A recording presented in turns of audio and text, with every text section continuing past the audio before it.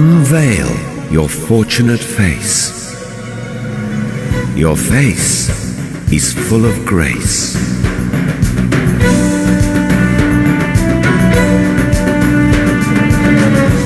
Beyond the gate of time lies a civilization with 7,000 years of celebrated heritage.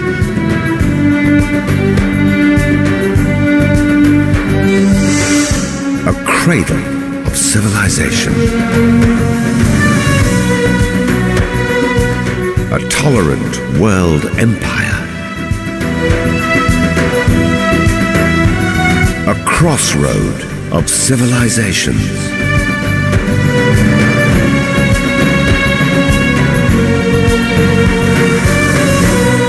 A world of artistic forms and shapes.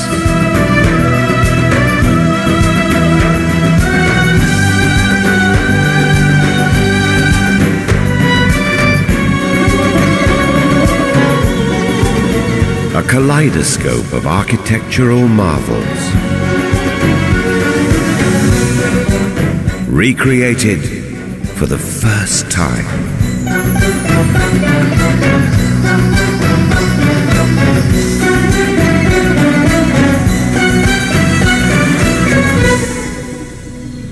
Iran, 7 faces of a civilization.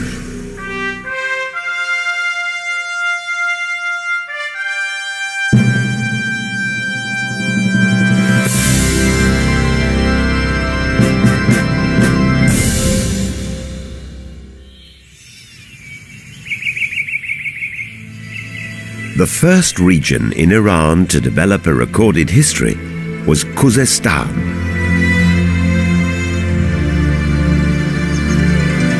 It bordered Mesopotamia and was the abode for one of the earliest civilizations on the globe. Choghamish, this huge archaeological site that is behind me, was settled around 6800 BC. By early farmers. It gradually developed into a major town in the 4th millennium BC that was administered by state organizations.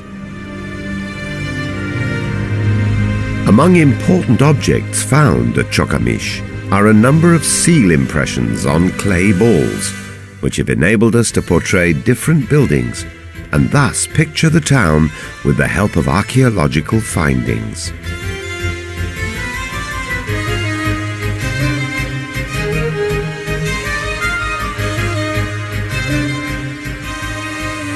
The city was designed in such a way that administrative quarters and residential quarters and workshop quarters were all separated.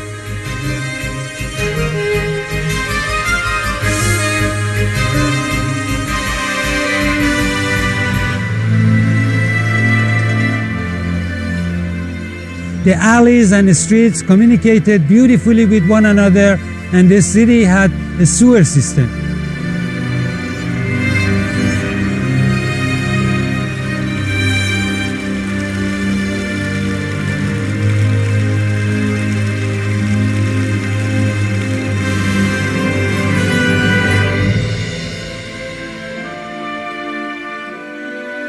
The largest population center in lowland Khuzestan was, however, Susa. Here, the earliest steps towards urbanization, the second great revolution in human culture, were taken by the Elamites. In my opinion, this extraordinary land, Susa, was the origin of a phenomenon in the world which we call the urban revolution. The Sumerians and Elamites had taken the fateful steps towards establishing civilization, while the rest of the world was still in the prehistoric era. Elam stretched from Anshan to Susa, from present-day Fars to Khuzestan.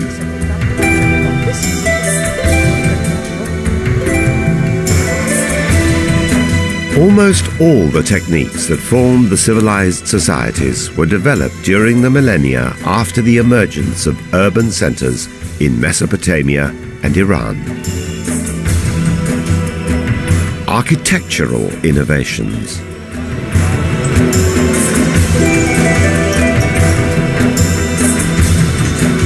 Metallurgy and geometry.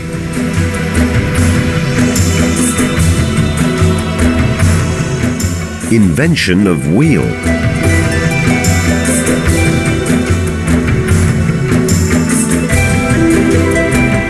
And even toys.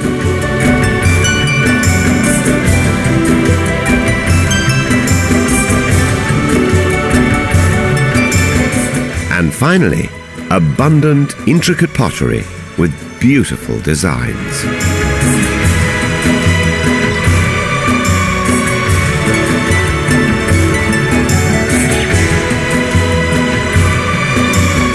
As economic interaction intensified, the subsequent need to record and store information eventually paved the way for the development of writing. While the formation of cities marked the beginning of civilization, the invention of writing separates history from prehistory. And thus began the history of mankind.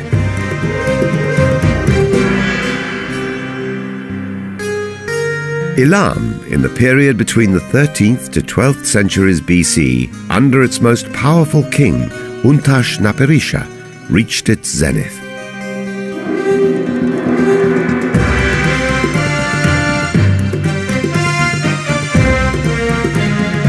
Overlooking the river Diz, he made a holy city called Dur Untash, what we may call Untashburg, the present-day Chogazanbil.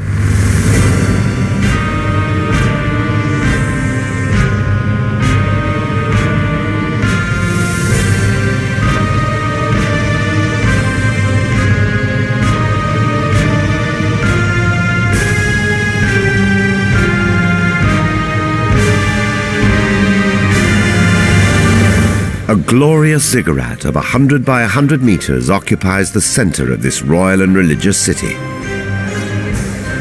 It consisted of 5 stages with a total height of more than 50 meters.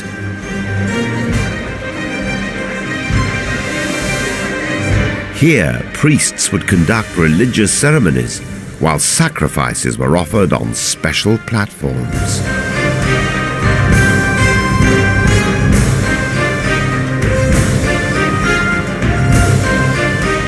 The importance of women in the Elamite society is indicated by this unique and monumental life-size statue of the Elamite queen Napirasu, the spouse of Untashnapirisha.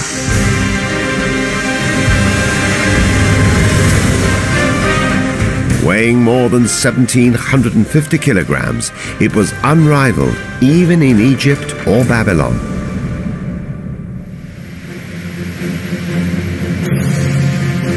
Sculpture and metallurgy were advanced to a new height in the first millennium BC by the incoming tribes who had just established themselves in the Zagros Mountains in Luristan.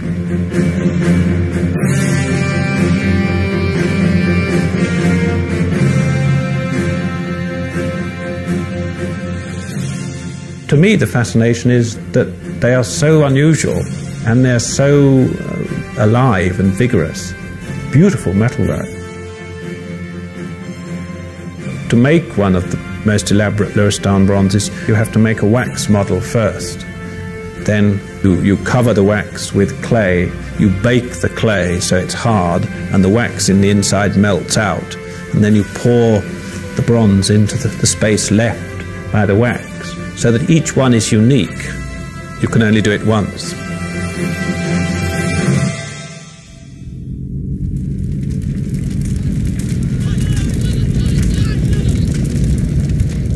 In 646 BC, the Elamite civilization was shattered by Ashur-banipal, king of Assyria.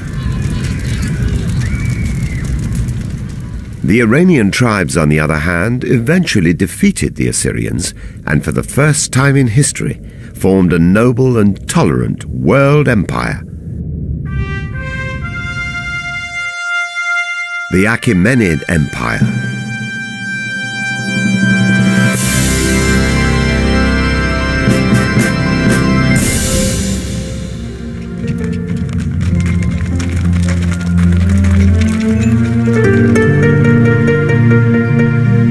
best-known representatives of the Iranian tribes who had migrated and settled on the Iranian plateau were the Medes and the Persians, speaking an Indo-European language ancestral to modern Persian. The Iranian tribes, while absorbing the millennia-old art tradition of the Near East, gave it a new, invigorating flavor and value.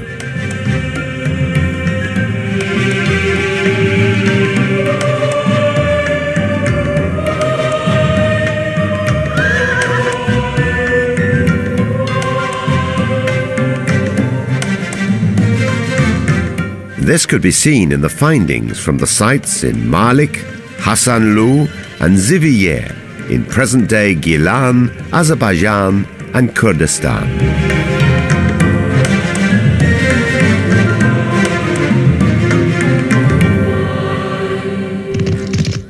In 559 BC, Cyrus, one of those rare leaders towards whom one cannot help but gravitate, unified the Medes and the Persians and initiated what had never been achieved before, the first tolerant world empire.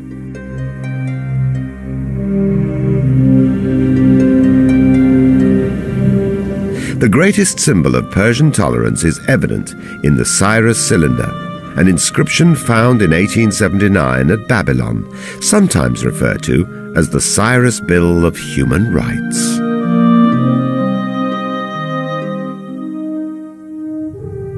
Tolerance was the key word in religions in this vast Achaemenid empire.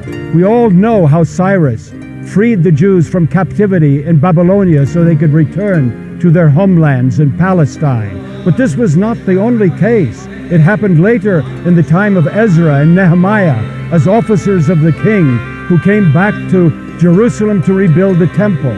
They did the same thing in Egypt and in Babylonia and among the Greeks of Asia Minor. In fact, they are the first example of international religious freedom that we find in the history of mankind.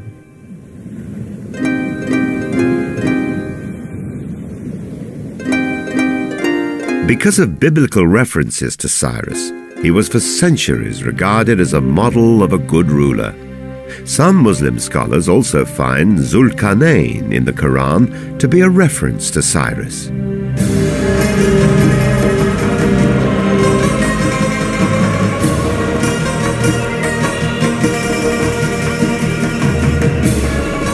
In celebration of his victories, Cyrus elected an elaborate royal park in his capital city, Pasargadae, which became the model for Persian gardens.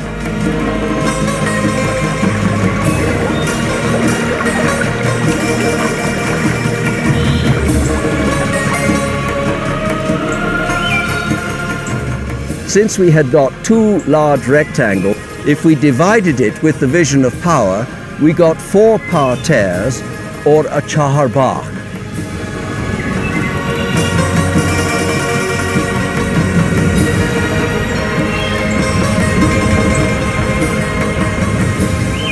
This is one of those very important Persian discoveries in design which the world has taken as a model and was taken eventually to India and to Spain.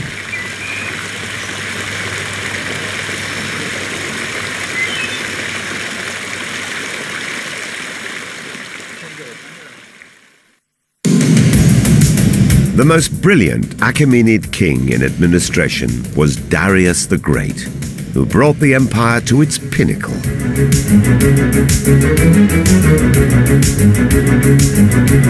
In Egypt, he built a canal between the Red Sea and the Nile, anticipating the modern Suez Canal.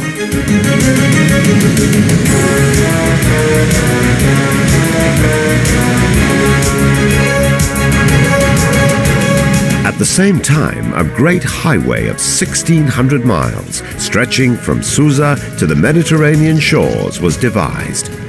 Using this road, an efficient courier service, a forerunner of the Pony Express, was introduced. To regulate the social and economic life of the empire, taxes were systemized and weights, measures and monetary units standardized to simplify commercial exchange.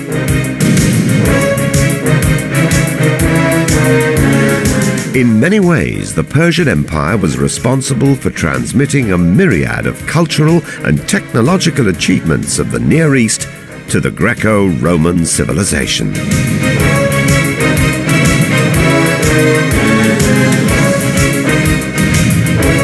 Darius the Great, whom Plato has praised as the lawgiver, established a code of law known as the Ordinance of Good Regulations, which were carried into all distant lands. In fact, at this time, a new word for law appeared in the whole Near East, the Iranian data, which was borrowed by Armenian, Hebrew, and Akkadian languages.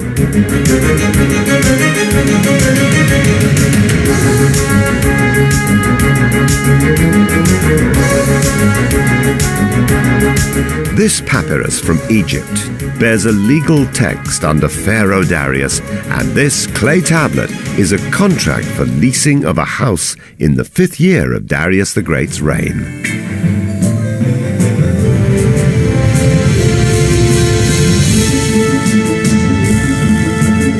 Some 2,500 years ago, Persepolis was the sumptuous capital of the great Persian Empire, which, according to Diodorus Siculus, was the richest city under the sun.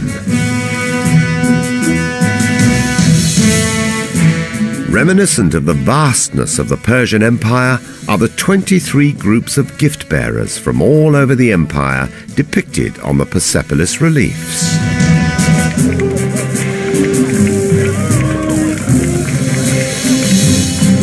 Here, the dignitaries from all over the empire gathered for New Year's celebrations.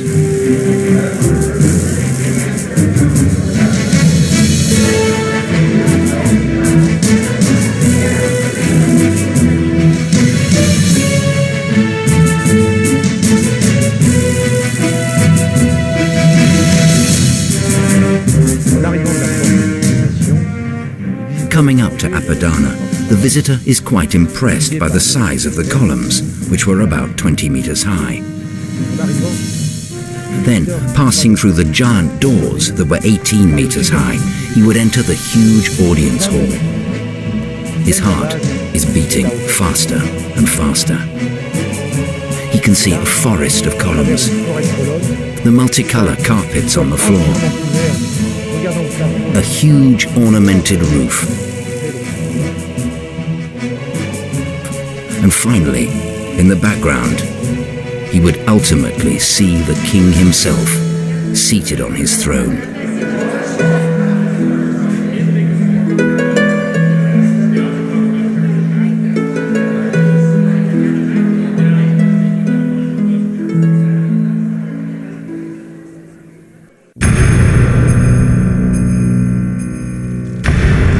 Unfortunately, in 330 BC, in an act of vandalism, Persepolis was destroyed by the fire kindled by Alexander and his Macedonian army.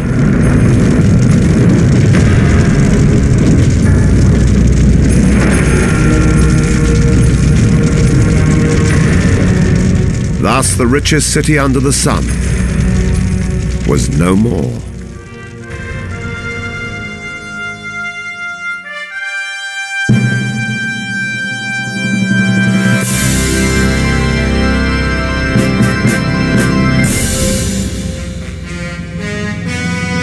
Only 7 years after the fall of Persepolis, Alexander died in 323 BC. Hence his successors, known as the Seleucids, ruled over Iran for more than a century. Eventually, the Parthians, a Persian-speaking tribal confederation from the northeast, drove the Seleucids out of the Iranian territories and ruled for almost 4 centuries.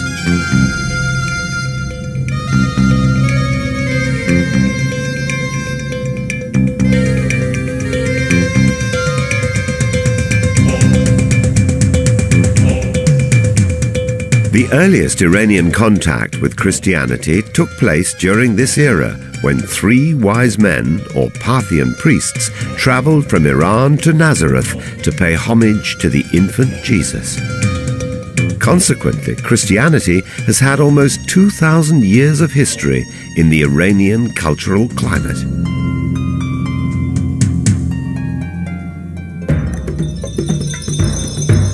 The Parthians were eventually challenged by an ambitious and powerful governor of Fars, Ardeshir Papakan. In 224 AD, Ardeshir established the new Sasanian dynasty, named after his grandfather, Sasan. It was a time that was, of course, to lead under the Parthians and Sasanians to a point where the Zoroastrian religion became the religion of Iran. The king was, in a sense, the representative of Ahura Mazda, the voice of the god, the person who kept the balance between the forces of good and evil. Kingship and the religion were one entity. Traditionally, Zoroaster is believed to have lived sometime between 900 and 800 BC. Zoroastrianism is still practiced in some parts of Iran and India.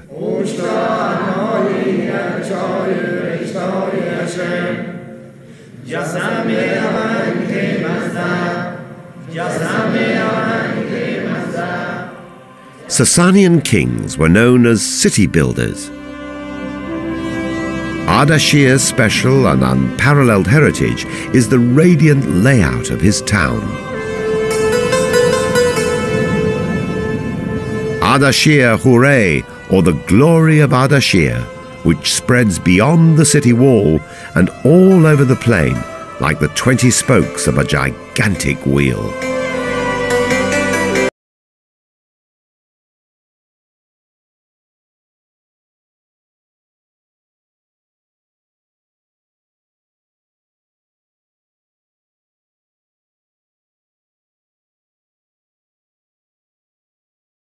It was 2 kilometers in diameter, with its 40 meters high tower in the center as a symbol of God-given centralistic kingship.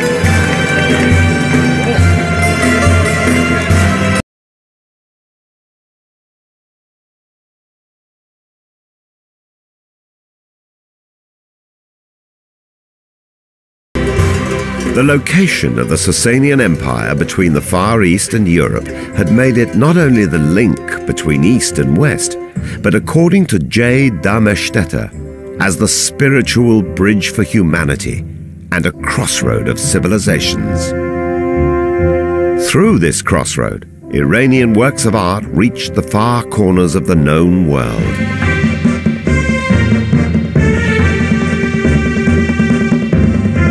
For over a millennium, Iranian merchants dominated trade between China and Europe through the Silk Road, centuries before Marco Polo set foot on Chinese soil.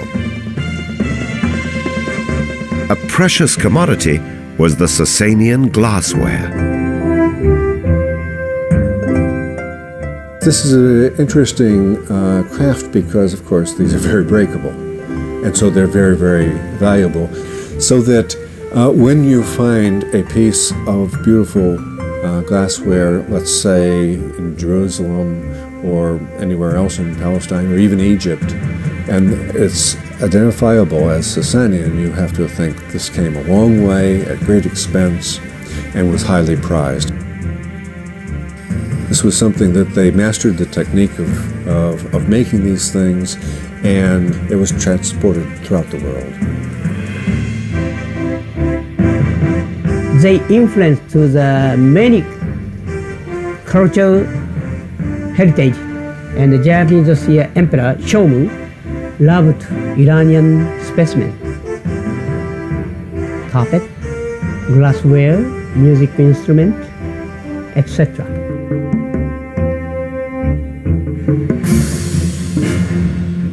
This marvelous Sasanian glass tray, now at the Bibliothèque Nationale de France, depicts the Sasanian king Anushirvan.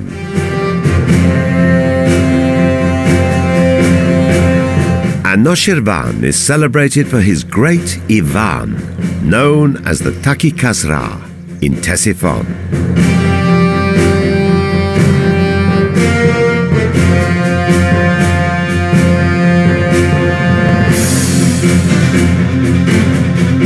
This great Ivan was originally about 50 meters in length, 26 meters in width, and 37 meters in height to the top of the vault. Wider than any vault in Europe, the French traveller Pascal Coste remarked that the Romans had nothing similar to it.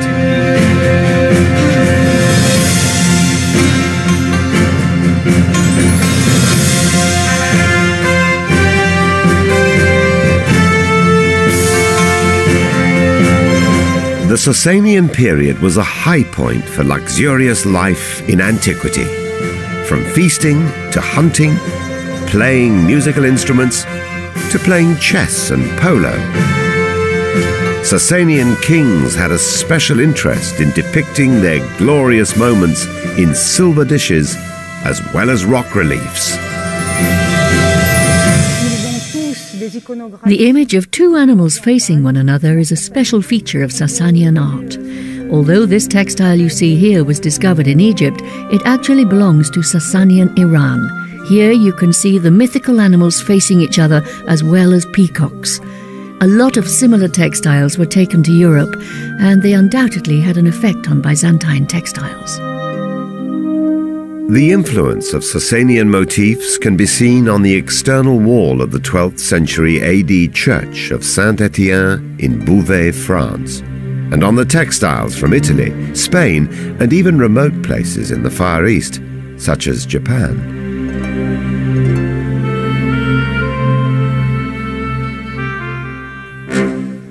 The reign of Sasanians is distinguished by their numerous encounters with Rome, followed by Byzantium. Various wars between these two powers exhausted both sides and made them vulnerable to a new rising force. By the middle of the 7th century, the Sasanian Empire had been weakened considerably because of wars with Byzantium, internal corruption, high taxation. The caste system had worried the people, so they were ready to accept a new revolution, the coming of Islam and Islamic troops into the Fertile Crescent and into Iran.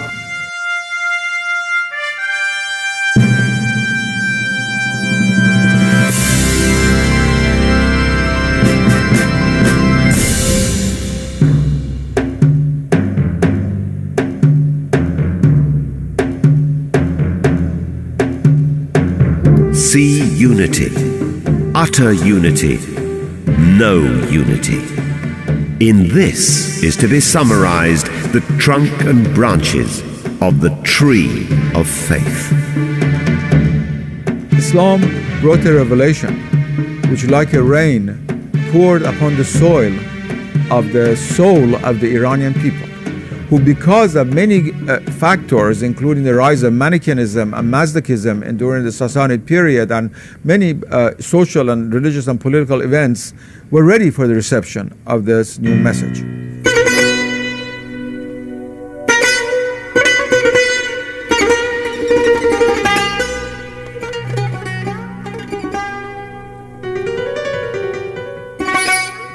The Iranians created a very major civilization before the rise of Islam. But the intellectual aspect of Persian civilization flowered with the coming of Islam.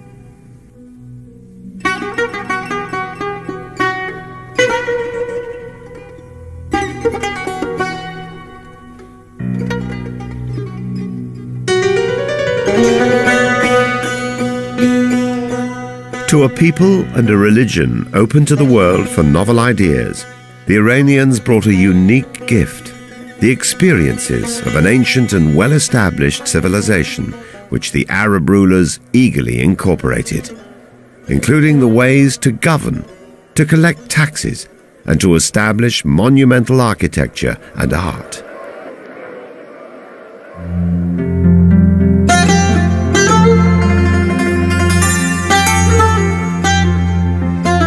The The Bam citadel in southeastern Iran is the largest and oldest mud brick city in the world. Here, before the devastating 2003 earthquake, distinct sectors were noticeable that could give us a relatively clear picture as to how the early Islamic cities in Iran might have looked.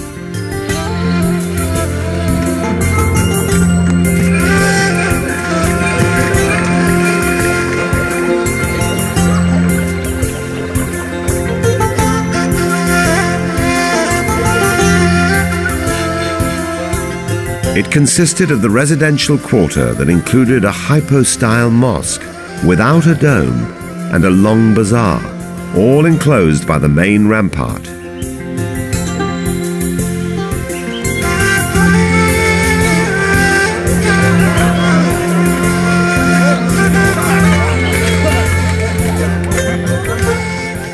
Then there was the governor's quarters on the hill, enclosed by another wall.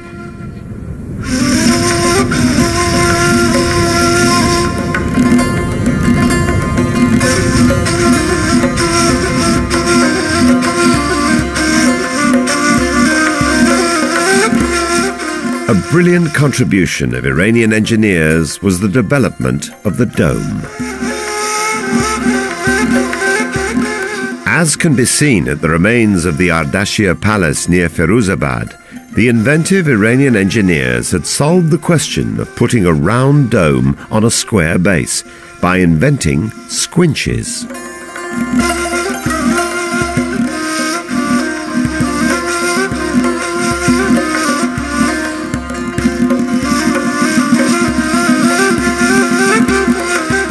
Thus, in the Islamic period, the use of domes in the building of mosques started in Iran and spread to the whole Islamic world.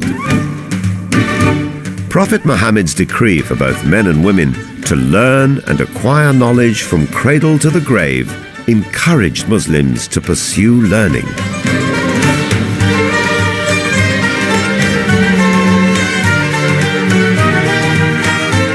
From the 9th century onwards, many Iranian Muslims became prominent figures in medicine and other disciplines. The greatest of these figures were Razi and Avicenna.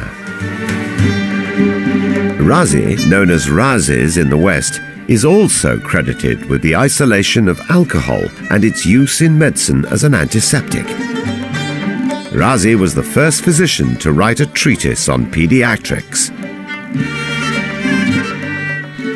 This is the resting place of Avicenna.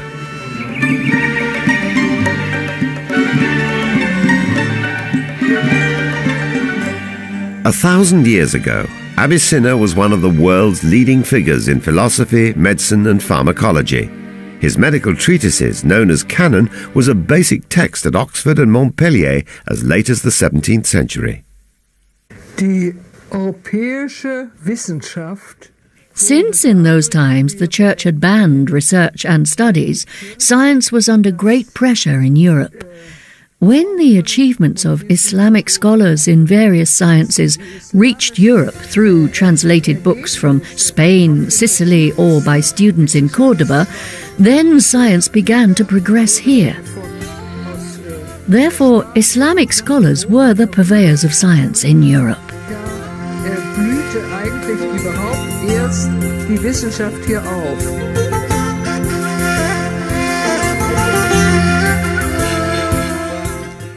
In mathematics, Khwarazmi, from whence we get the word logarithm and algorithm, introduced algebra to Europe, as well as the decimal system of numerals instead of Roman numerals.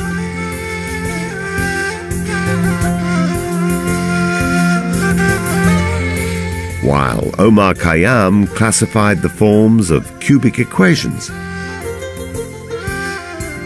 and Biruni did pioneering works in geography and empirical physics. Ibn Khaldun, the 14th century Arab philosopher of history, has thus recapitulated this development. Most Muslim scholars, both in religious and intellectual sciences, were Persians. Thus, the truth of the statement of the Prophet becomes apparent. If learning was suspended at the highest parts of heaven, the Persians would attain it.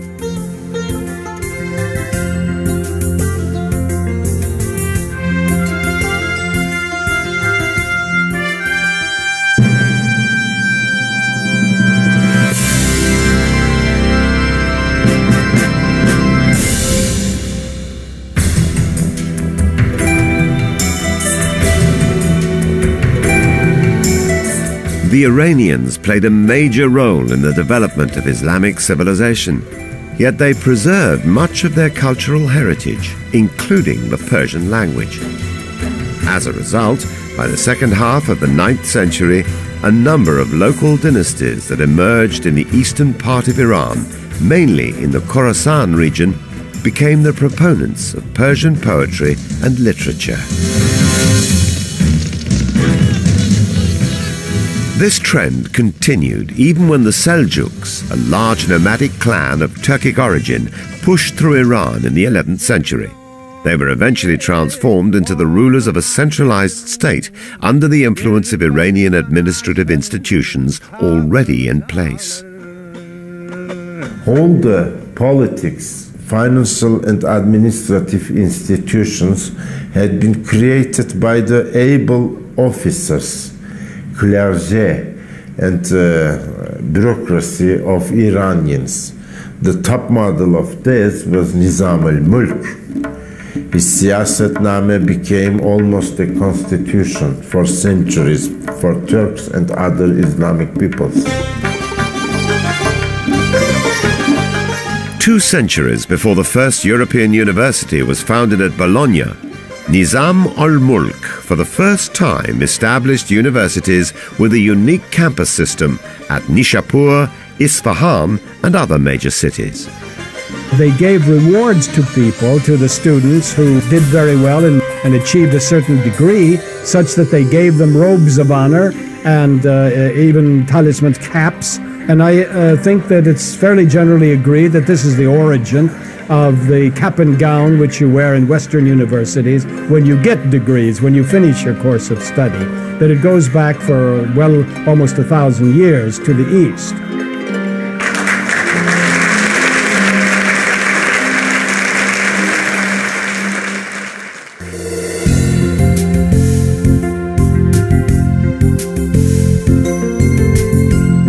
Persian poetry is unique in the world for its depth, richness and creativity, and there is an intimate mingling of Persian mysticism and Persian literature.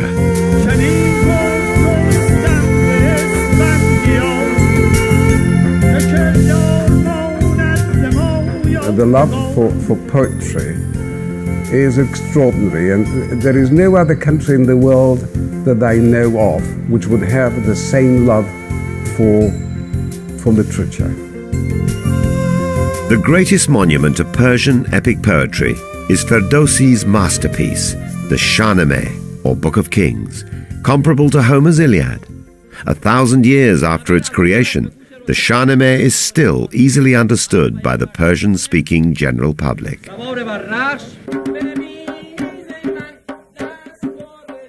When I was young, and I was a classics major at the time, I loved Homer, I went to a museum and I saw the illuminations from the Shahnameh and decided any text that generated such gorgeous illuminations had to be read in the middle, which is why I've given my life to reading the Shahnameh.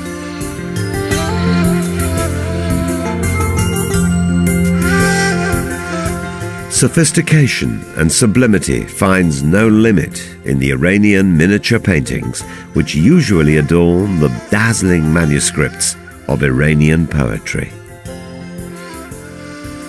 When one reads a page or two of Nizami's, he immediately feels an inclination for painting. Since Nizami had an extraordinary talent for storytelling and imagination, in his works, color, movement and story are all visualized. In fact, in all 4 essential features of the art of the book, calligraphy, bookbinding, illumination and illustration, the Iranian artists reached the peak of perfection.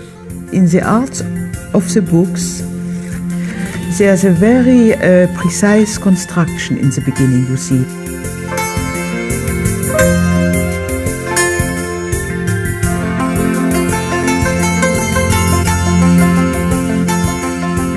And in the ornamentation, you have a very solid preparation of geometrical design.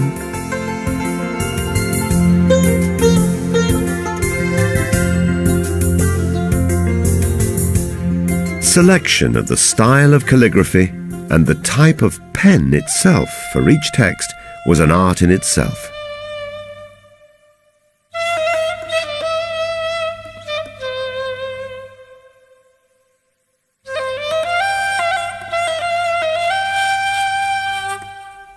Another interesting art was Iranian bookbinding that was copied even in Europe.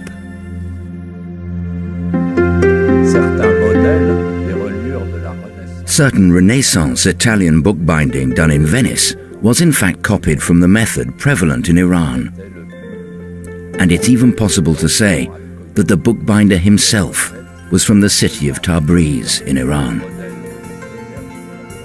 This is one of the most exquisite methods in the West up to the present day.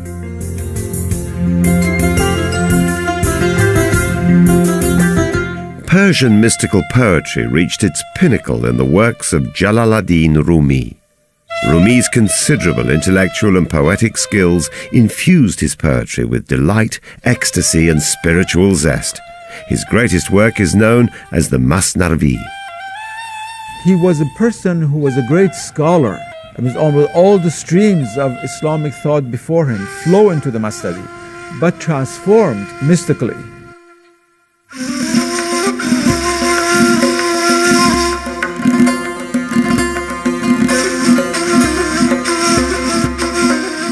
Maulana Jalaluddin was also given by God the incredible gift of appreciating every form of beauty as the beauty of God. The famous hadith of the Prophet ﷺ, Allahu Jamilun yuhibbu Jamal, that is, God is beautiful and He loves beauty, marks the whole being of Jalaluddin.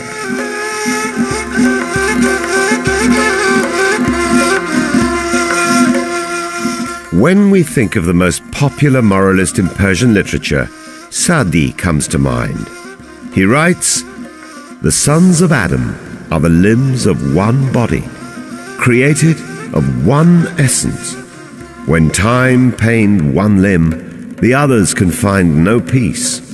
Thou, who hast no sympathy for the troubles of others, art unworthy of the name human."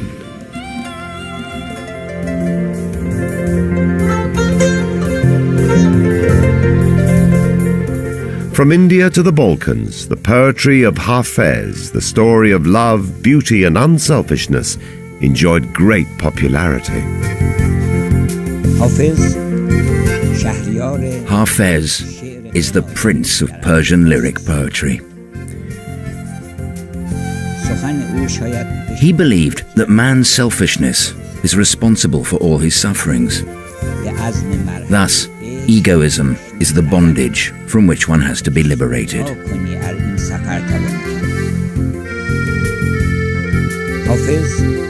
What Hafez saw in his days was selfishness, misery, war and bloodshed. Yet, like alchemy, he transformed these inputs into golden melodies and spiritual taverns of celestial wine. Be a passionate pilgrim of the pass of love, and behold what blessings shall come thy way in this journey.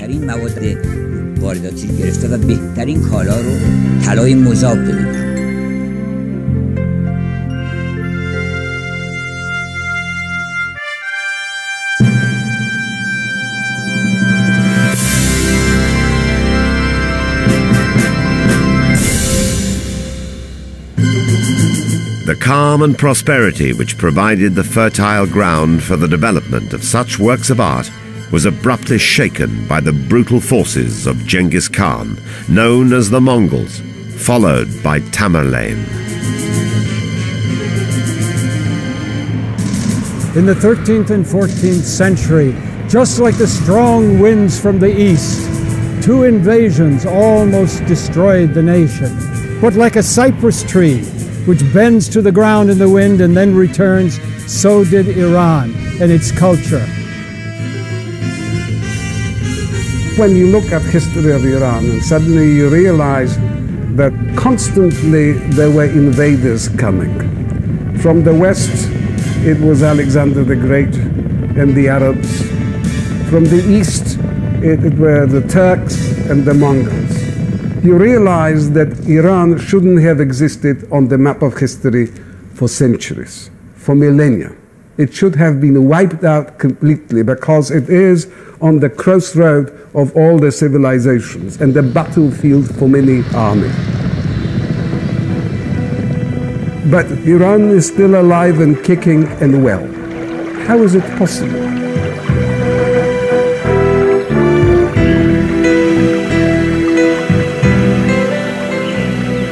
All those invaders who came on the Iranian plateau, they were so attracted to Iranian way of life, to Iranian civilization, to the beauty of music, the beauty of poetry, the beauty of miniature, the beauty of Persian cuisine, that within a very short period they tried and wanted to become Iranian, Persian. As these coins testify, the Mongols gradually turned to Islam, which became the official religion of their ruling dynasty, known as the Ilkhanids.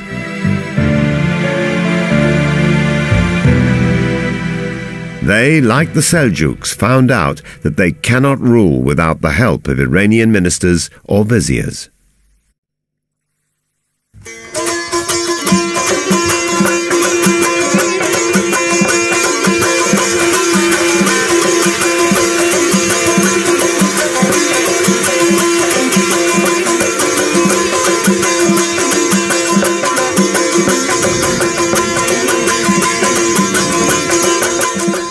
The northwestern Iranian city of Tabriz was chosen as their capital.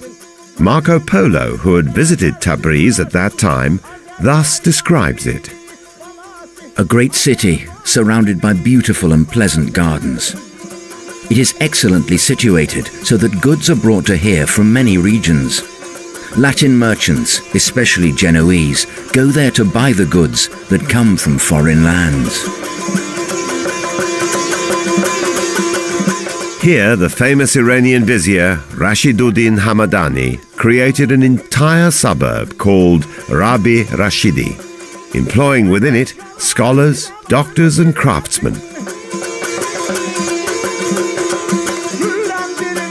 Rashiduddin's Foundation Act for this city of science reveals that it was well planned and included 24 caravanserai or inns, 1,500 shops, 30,000 houses, and textile and paper manufacturing workshops.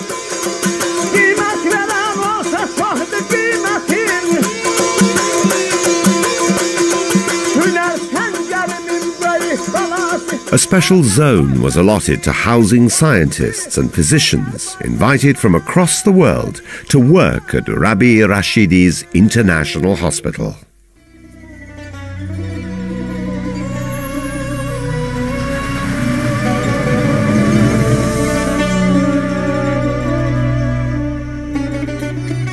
Beginning in the 13th century, colorful tile decoration becomes very prominent in the decoration of palaces in Iran. It becomes kind of a decorative sheath for the interior of buildings.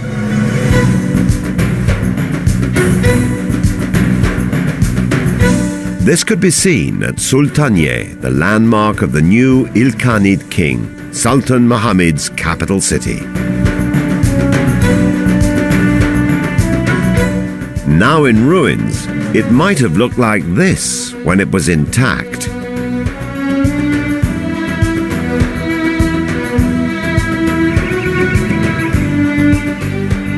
Perhaps the boldest innovation of this building is the corona of 8 minarets.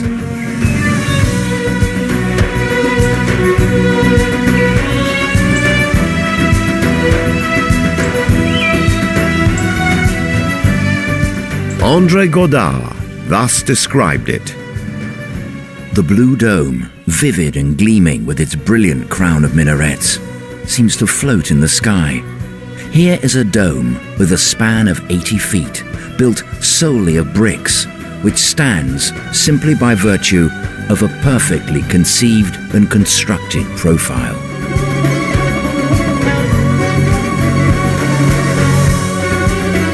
According to studies by an Italian team headed by Professor Piero San Paolesi from the University of Florence, the plan and structure of the Great Dome at Sultanieh has had a direct impact on the design and construction of the Church of Santa Maria del Fiore in the city of Florence.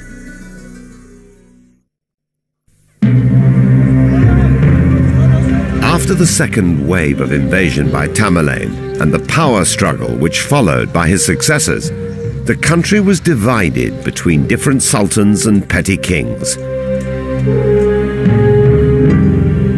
It was now the right time for the emergence of a unified Iran.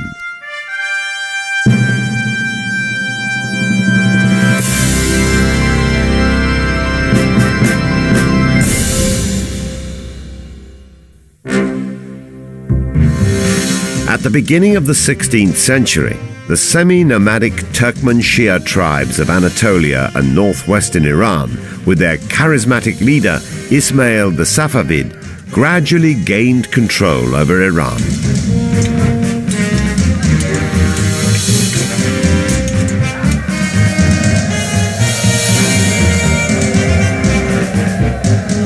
Subsequently, the extraordinary revival of Iranian civilization took shape, and an invigorating culture flourished.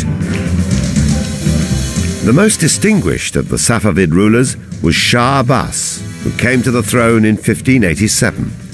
During his rule, an Englishman, Sir Robert Shirley, trained the Safavid army in the use of artillery. With this new force, Shah Abbas drove back the Uzbeks in the northeast and the Ottomans in the northwest.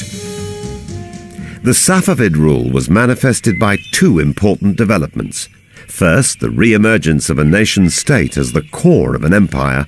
Second, the consolidation of Shi'i Islam as the national religion of the country.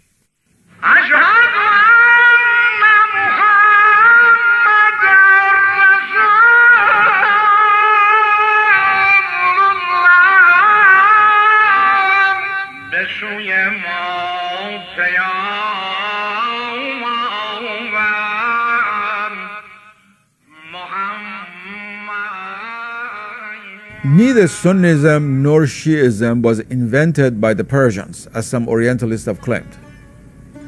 They are already to be seen even in the lives of the Prophet, when the Prophet himself referred to certain people as Shi'at al-Ali. They were people whom the Prophet recognized as sort of the party of Ali, even during his own lifetime. Certain places, like the city of Qom, like Sabzavar, places are from the very beginning centers of Shi'ism.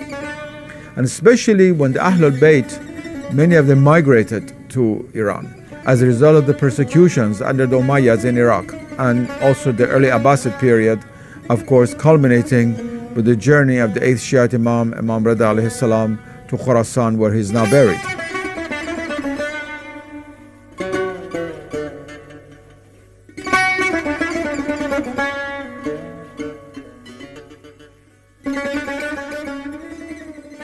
For political and economic considerations, Shah Abbas relocated his capital from Kazvin to Isfahan in the heartland of the Iranian plateau and by the Zayande Rud, or the life-giving river.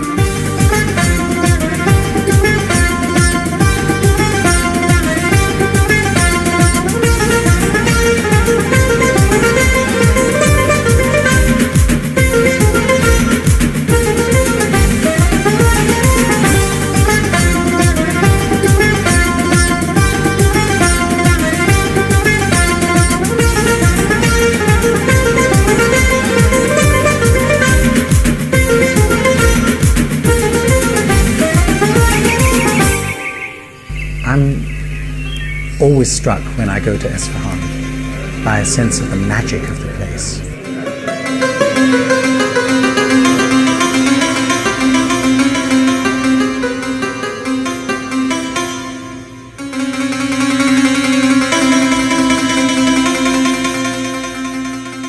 I think it's an architecture that has wonderful capacity for theatricality, for orchestrating climaxes. Think of these huge surfaces which are smoothed out so that they can act as picture galleries for separate panels of tile decoration. You are meant to look at that, to walk from panel to panel, to drink them in, to contemplate them. I think that's the great strength of Safavid architecture.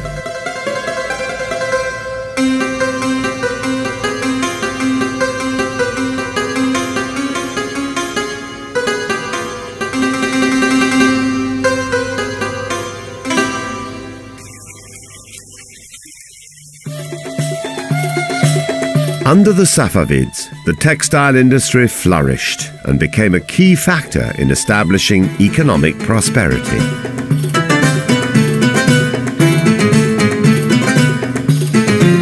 The paintings on the Chehil Sotun, or 40 columns pavilion, not only depict the musical instruments of the period, they also serve as a reference to the clothing and textiles of the era. Safavid textiles are one of the truly great developments in Iranian art over the centuries, and we are talking about, of course, an art tradition of extraordinary ambition and achievement over millennia, not just a few centuries, but over millennia. So it's something that we have to take, I think, a great humility when we look at the accomplishments of this artistic tradition.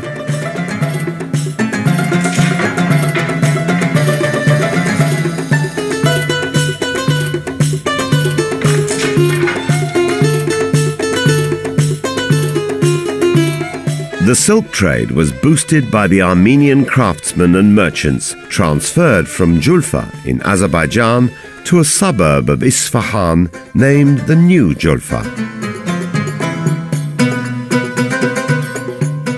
Relative religious tolerance, especially for Christians, was a feature of the Safavid rule. Accordingly, during the reign of the Safavid kings, 14 churches, including the famous Vank Cathedral, were built in Isfahan.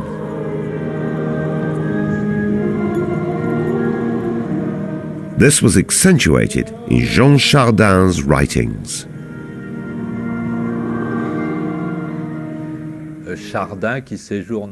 Chardin, who was in Iran from the 1660s, analyzed everything very carefully.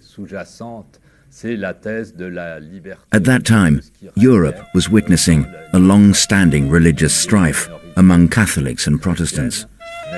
And since Chardin himself was a Protestant, one major topic in his book of travels was freedom of religion, which he'd found in Iran of the Safavid era. And the root and origin of the idea of religious tolerance in 18th century France was in fact inspired by Chardin's book of travels.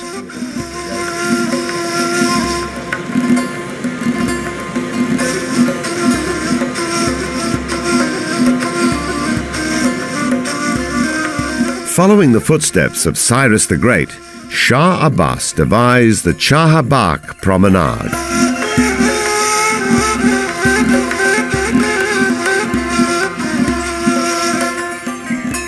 This 4-kilometer-long public park, the longest in Iranian architectural history, with sequences of gardens, monumental balconies, and a canal at the center for conducting water through ornamented pools, overwhelmed everyone.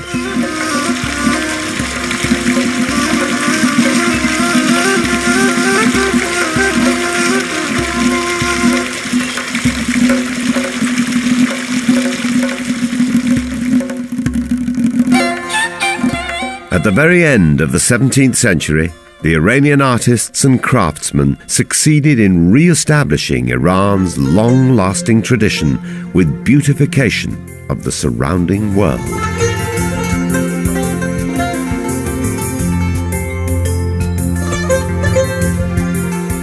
In terms of shapes, I would say without hesitating that no country in the world has anything like remotely the diversity a number of shapes that were created in the Iranian world from 2000 BC down to the 19th century. And you can see how they develop continuously.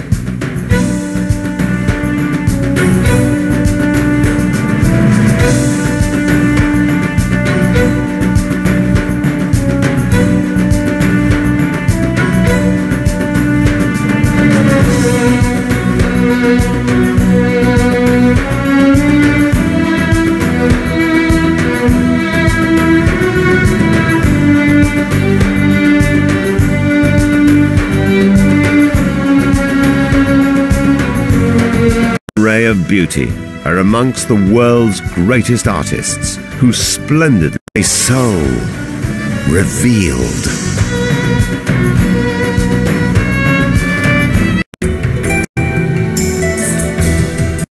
Whose